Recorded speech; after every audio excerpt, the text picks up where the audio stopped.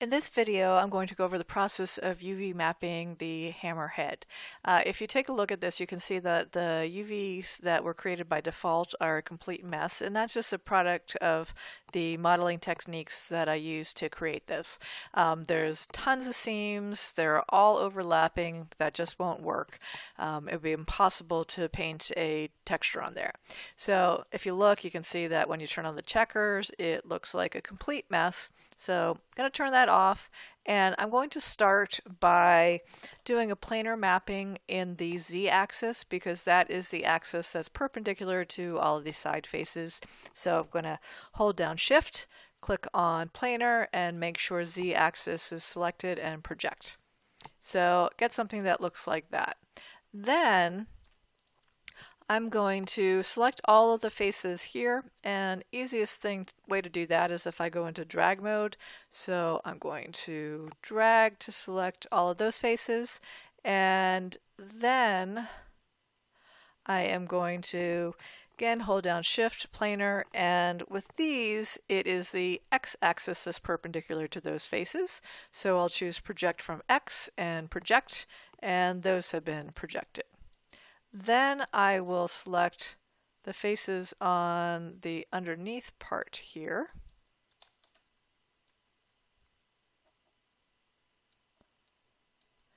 Oops.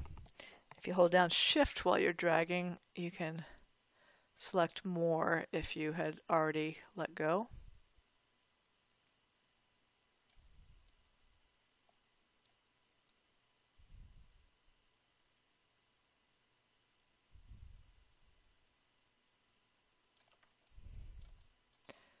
And if you hold down Control, you can deselect.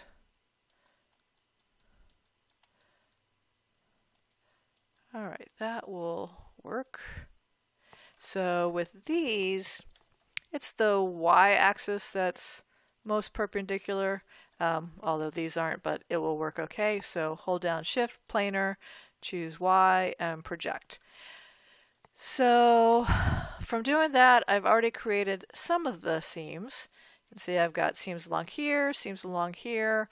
I need to create a seam. I'm going to go back to pick mode.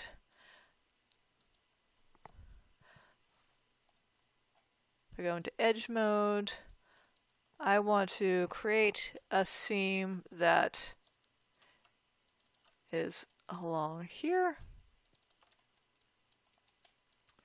Again, I'm holding down Shift as I'm clicking to select more edges. And then I'm going to go down to cut and sew, cut, and that will add a seam there. And I'm going to have to add in these little edges to meet up with this part. All right. Then I can start thinking about adding in the seams where I want to basically cut it off at this area. So I'm going to double click on that edge.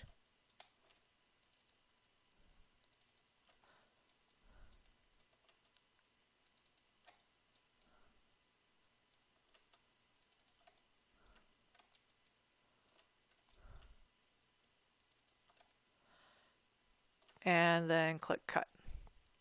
So that has now been separated. So I then need to be able to, in order for this piece to unfold properly, right now it's completely together all around here. There's no seam. So I need to add in a seam so it can unfold. So I will select that seam and do cut. Alright, so now that I have all those seams, if I didn't miss anything, I need to add in some seams for these interfaces here. So I'm going to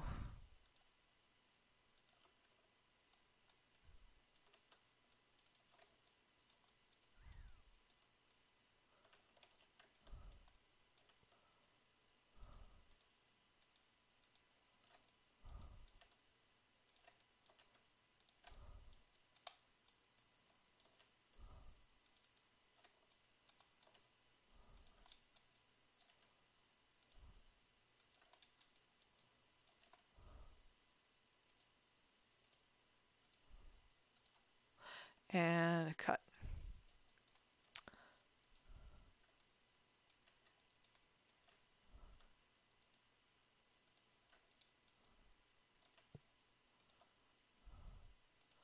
And that one I didn't mean to get, so I'll sew that.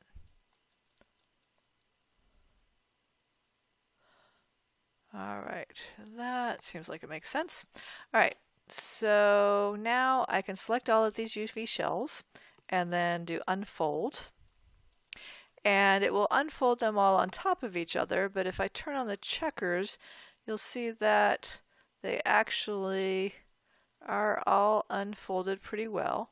The only one that didn't unfold well is this piece here, and that one I need to hold down Shift Planar, make sure Y-axis is selected, and project.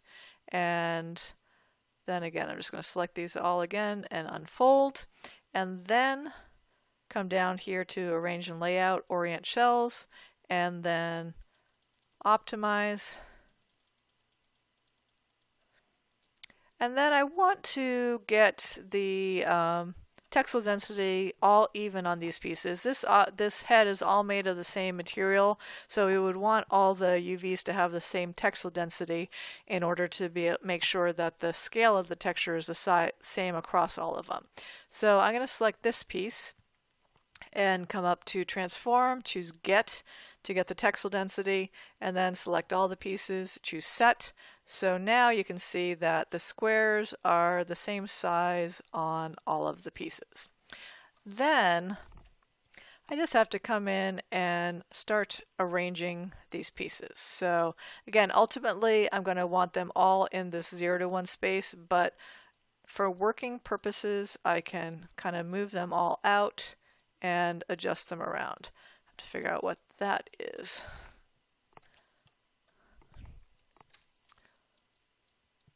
All right, I missed a little piece here, so I am going to select these two edges, and you can see that the edges over here were selected, and then come down and do undo that, Control Z, and do Stitch Together, and that will stitch those together.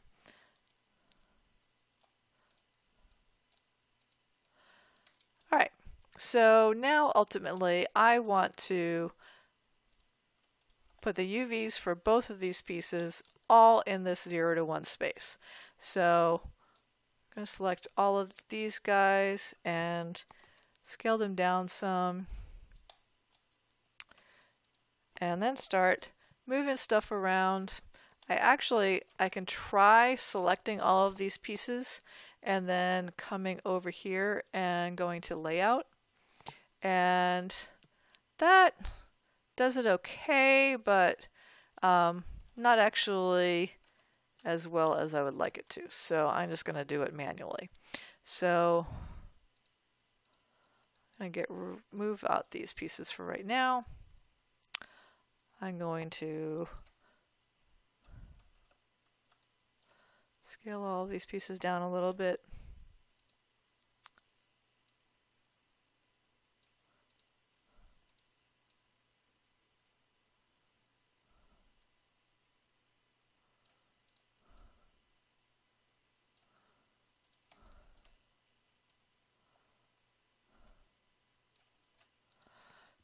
As you're working, you'll find that you have to play around with this a little bit to get things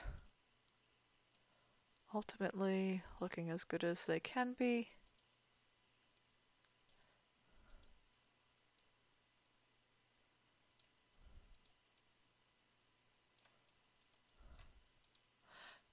I'm going to rotate around like that.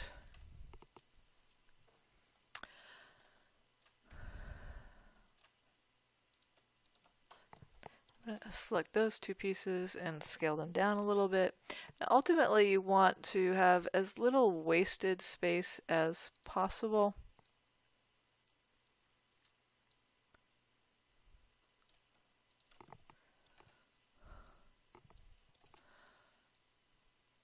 And you want to try to keep things that have to have the same material type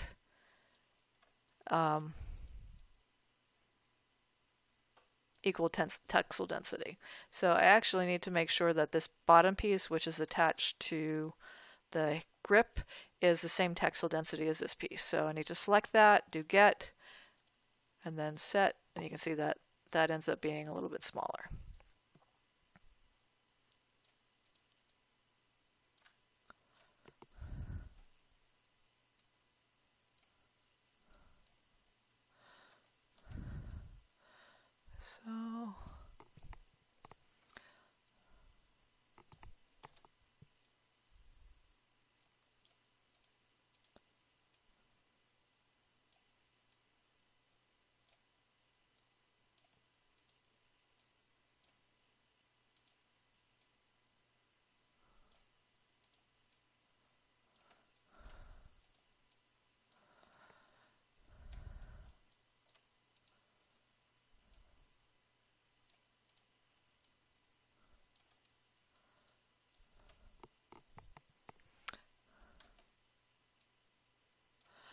So the other thing that can make it a little bit easier to texture is if you keep your things oriented vertically and horizontally as much as possible, because when you're adding then in details in texturing, you have less issues with anti-aliasing because of angles. All right, this is looking pretty good, I think. Yeah, I think that's pretty good. So we now have a fully UV'd mesh. If I turn on the checker, you can see that the checkers are all nice and square, that the grip and the handle, which are the same material, the checkers are the same size, and all of the pieces of the handle, which will all have the same material, are also the same size. So this is all looking pretty good. So we now have a successfully UV mapped hammer.